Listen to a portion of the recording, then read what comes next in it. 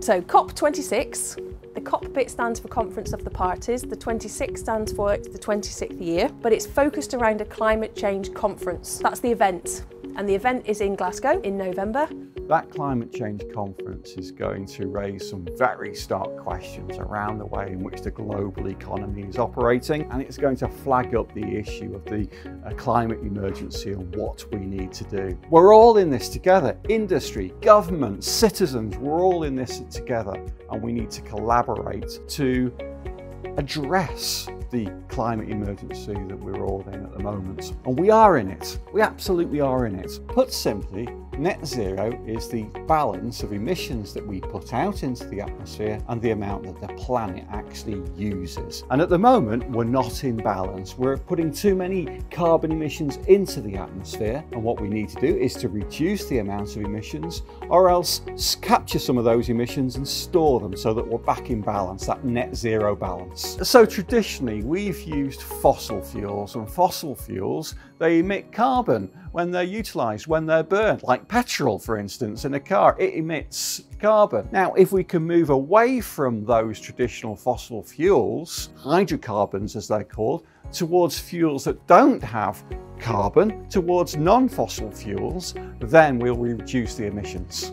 Hydrogen is the most abundant element in the universe, and researchers just like myself are looking at the ways in which it may replace existing fossil fuels as a cleaner source of energy. Hydrogen is the most abundant element that we have. It's very easy to access. We have it all the time.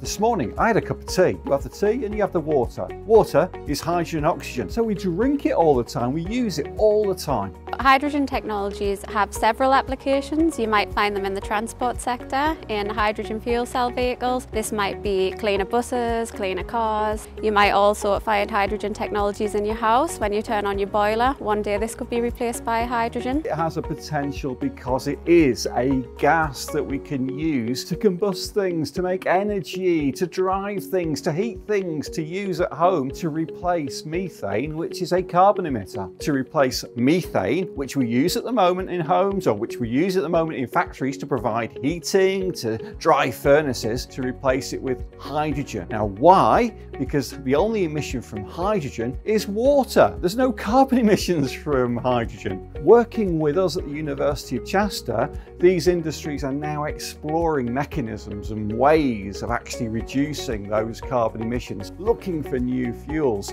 moving towards a net zero future, all under the umbrella of a body called HyNet. So our students actually have got the skills to teach others as well as other students. So it's really quite a nice programme we've got there, which means that our students go away being clear about what damaged carbon does to our world, what excess carbon does to our world, and can do something about it. It's the doing something about it that's important. HyNet as a project will generate jobs. So it's about the hydrogen pipeline all the way through and supplying major industry with hydrogen, and that'll spin out into cars, buses, trains. It'll have a knock-on health impact because there won't be so, there's so much there that young people just need to know about it and get stuck in and get involved in it. Don't, as I said, don't sit back and just allow it just to happen around you.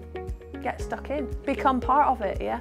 This project is a game changer for the world. We've got the world watching us. We're right at the forefront of the government's agenda now. We're right at the forefront of the world's agenda on net zero.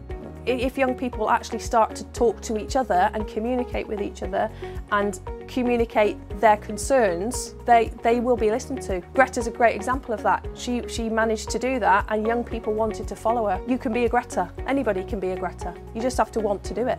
The more you can do while you're at school or when you're at college or when you're at university, the more you can get out and actually apply some of the stuff that you're doing in the classroom, that's much more attractive to employers. Individuals, regardless of their position in an organisation, can take personal responsibility for encouraging others to take on the mantle of sustainability. Young people now are the next generation of the workforce, so they can take that passion into the workforce. So what I would say is always seek change. Don't be frightened of change. Make sure that you're engaged in the change. Don't sit back and just you know, watch it all happen around you. It doesn't matter where you come from, where, you know, what your parents do. None of that matters. It's about you. You can take personal responsibility and say, do you know what?